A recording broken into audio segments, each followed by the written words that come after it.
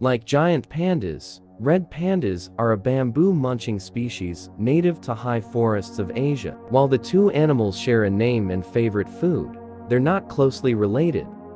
The term panda is believed to be derived from the Nepalese word Ngalia ponya, which translates to bamboo eater.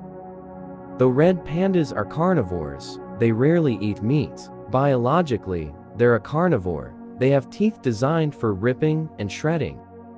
Because they retain the digestive system of a carnivore, a red panda has to eat 20 to 30% of their body weight in bamboo each day. Pandas will occasionally opt for foods like fruits, insects, and bird eggs, too. Red pandas are skilled treetop navigators. They have sharp, semi-retractable claws like a cat, which they use to grip mossy and slippery tree branches. They also use their bushy tails as ballasts to maintain balance.